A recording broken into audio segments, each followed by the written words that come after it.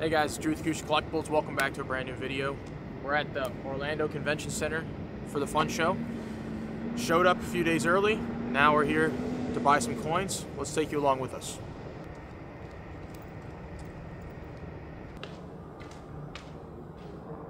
Alright, Case, what do we got to accomplish at this show? Sell some coins? What? Sell some coins, buy some coins, submit some coins. What you drinking, man? It's not sponsored by Dr. Pepper, but ice cold.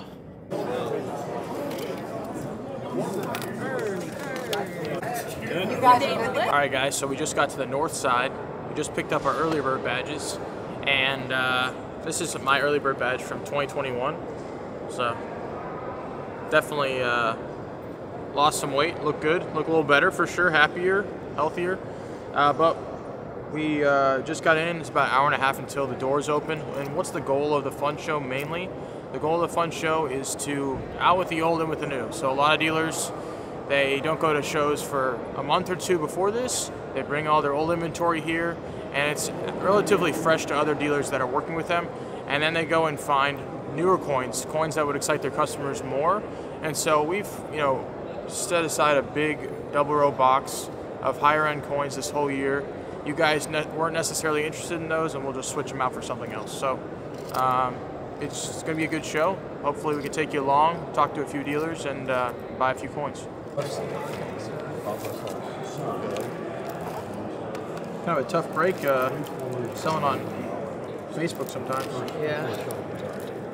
Alright guys, so we bought 2 coins so far. Bought a nice 1914 D Lincoln cent, and also bought just a rattler, just for you guys to check out.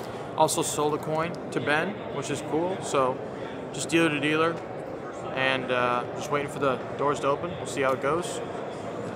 Ready to drop off some coins also. We ended up selling a lot of coins last night to a bigger auction house. So definitely a great start to the trip. So a good while ago, about a year and a half ago, we ended up showing you guys a 1907 high relief $20 gold piece. It was graded proof 63, and we had a dealer that showed it to us, and it was one of our most popular videos on our channel.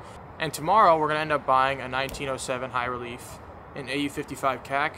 For us, it's kind of a dream coin for sure, because when you start selling coins, you don't think of yourself as someone that can ever be able to buy an expensive coin. And then now we're just able to buy it, have it as inventory, show you guys, and it's a good way to start the fun show because we got it for a good price, and I honestly love the coin. It's probably one of my favorite gold coins of the whole series.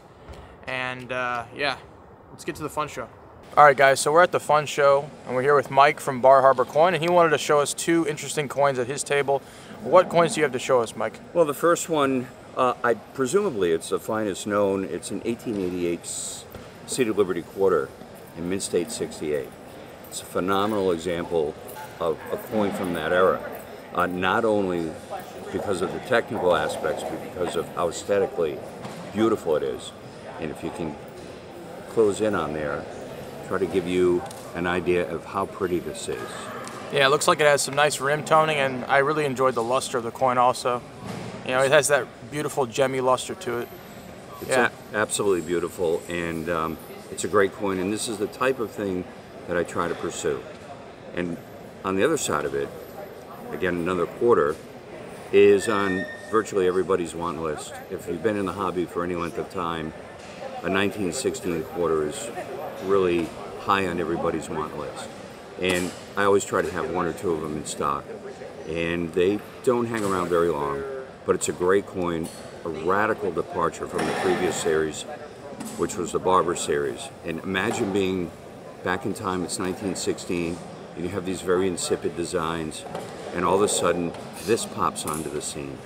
And it reeks of, just to me, patriotism, strength, and it really talks about what America's ideals were at the time, and hopefully still are. And with the Type 1s, it was kind of controversial because of the design, especially moving from the Barber series to almost an open breast type of coin before they moved to the Type 2. So it's not only a low mintage, but was circulated quite rapidly once they made them too. So well, but again, for a brief time in 1917, right, they continued with a similar design.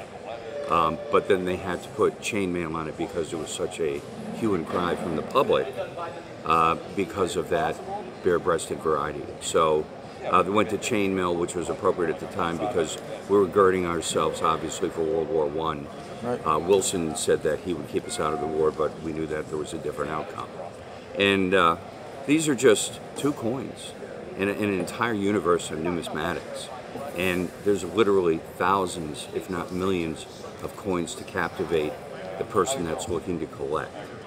It's just a wonderful hobby, and for everybody that's out there that has already started their journey or is about to, have fun. It's a hobby, and make the most out of it. Share it with your children, with your loved ones, your friends, and it's just a very rewarding enterprise, and it'll take a lifetime and you still won't be able to complete it. Absolutely. Well, thank you, Mike, for talking with us. If you don't mind, tell us how can we get a hold of you, or where can we see your coins at? Even though I'm old and I'm a dinosaur, you can get a hold of me by phone, area code 207-801-1204. You can contact me, Mike, at barharborcoin.com. And I do have a website, which is barharborcoin.com. Thank you, Mike. I appreciate it. Thank you. All right, guys, so we just got back to where we're living in Orlando, and we just wrapped up day 2. Not really a lot of great coins out on the floor to buy, personally. It's just a little review for you. And we ended up buying about 5 coins this show so far. Just coins that we really are passionate about, we really like, that we're going to offer to you guys on acousticcollectibles.com. Not sure when they're going to be up, probably next week when this video airs.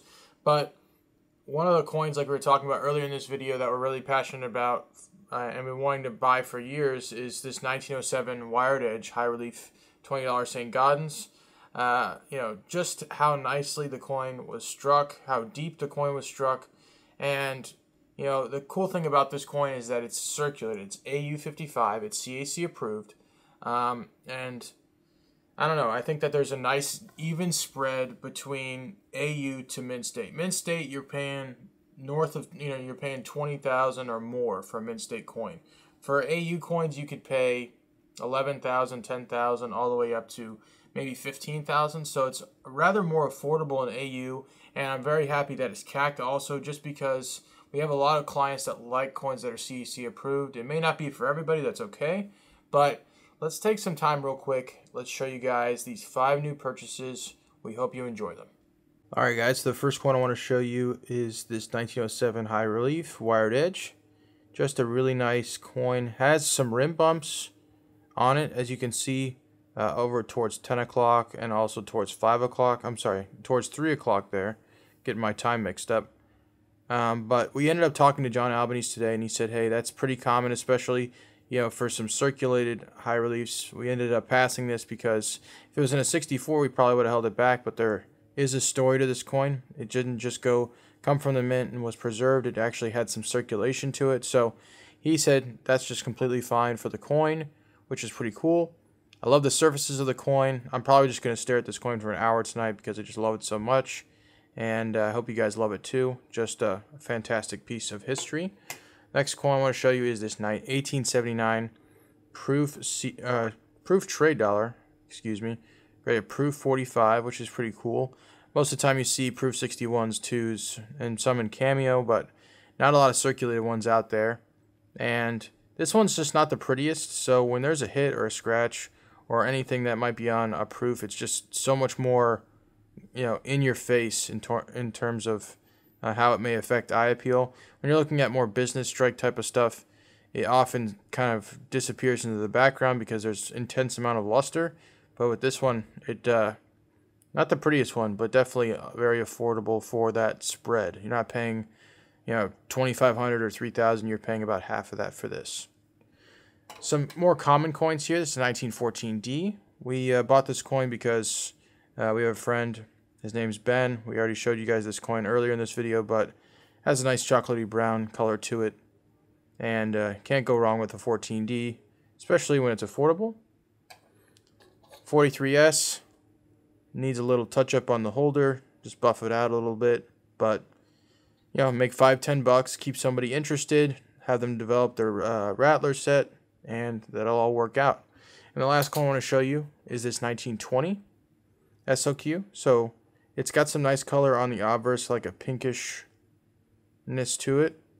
Graded Mint State 64. And it has a lot more pink and red. Something just interesting about this coin. So it's tough to find SLQs with color, so I wanted to show this one off. May be hard to pick up with this lighting, but definitely a nice pickup. Hope you guys enjoyed these. Alright guys, so it's 11:30 here. We just got back from like our third day of the fun show. Overall, like we said, not a whole lot to buy, but we want to wrap up this video. We have a ton of interviews coming out with a lot of great coins and a lot of great dealers that you guys are going to want to get to know, understand, and learn a little bit more about their business. I hope you enjoyed Mike's interview in this video. If you guys did enjoy this video, make sure to leave a like. Comment your thoughts on the coins and the dealer that we got to talk with. And subscribe. Got more videos coming out every single week. We want you to be a part.